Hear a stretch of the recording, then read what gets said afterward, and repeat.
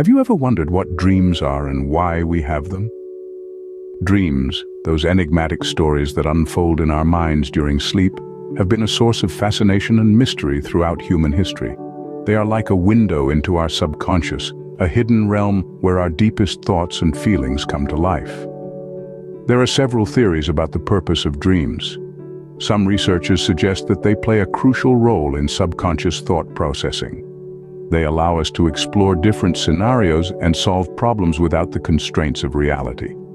Others believe that dreams are essential for memory consolidation, helping us to process and store new information. Emotional regulation is another proposed function of dreams.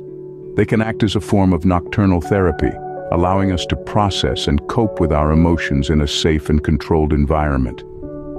But the question remains, how do our brains create these vivid images while we sleep?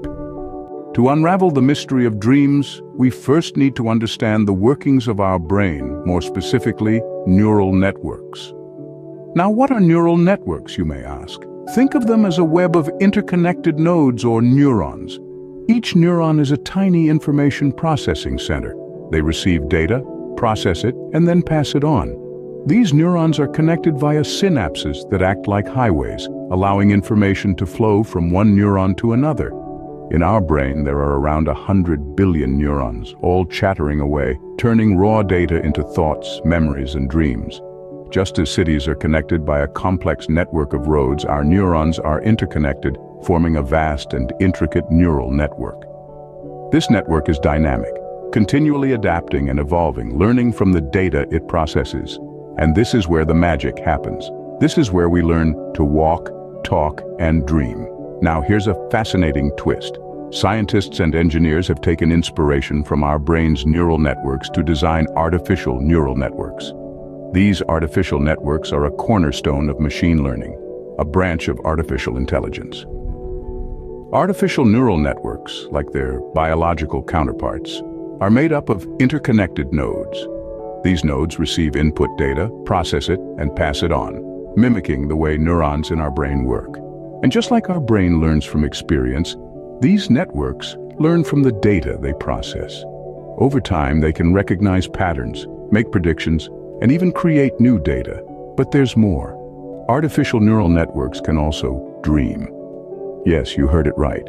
They can simulate or create data that they have never seen before.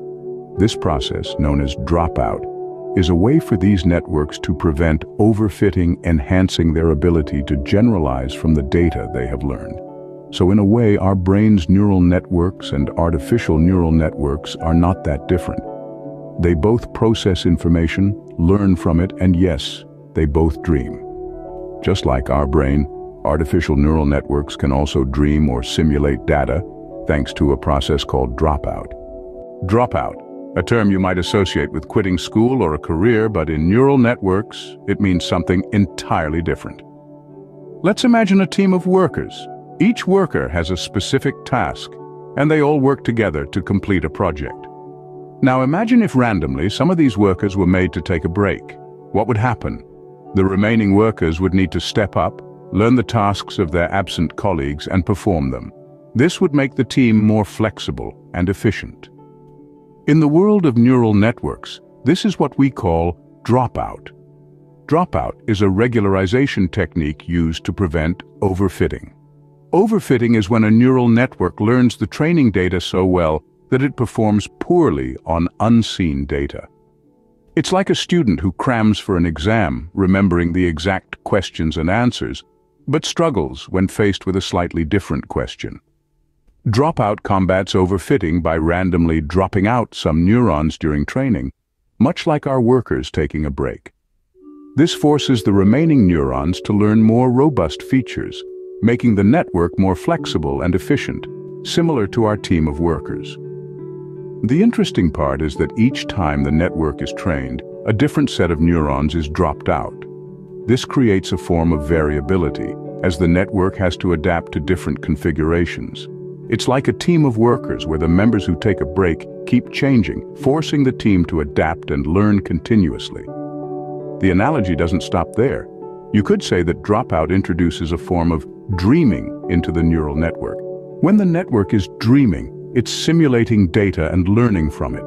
These dreams help the network understand different scenarios, making it more adaptable and robust. So, in a way, Dropout in neural networks creates a form of dreaming, simulating data and learning from it. It's a fascinating concept, isn't it? But remember, like dreams, Dropout is just one part of the bigger picture of how neural networks function and learn. So, what do our dreams and neural network Dropout have in common? The beauty lies in the peculiar similarity of function and purpose.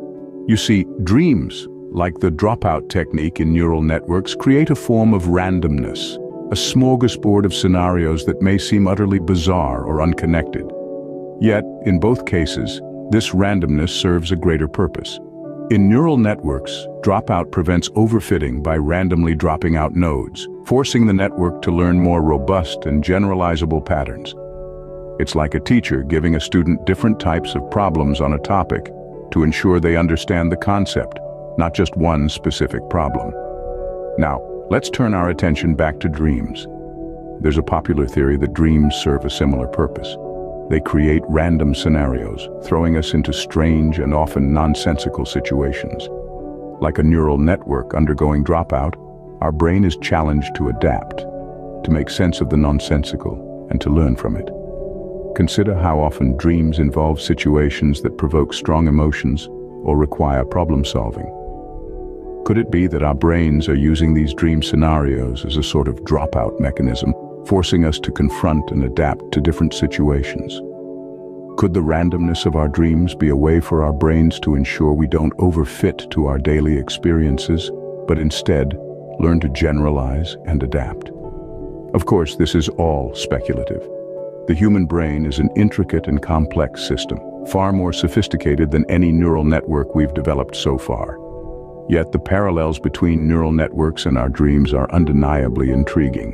They serve as a reminder of how much we can learn about ourselves by studying artificial intelligence, and conversely, how much AI can learn from us.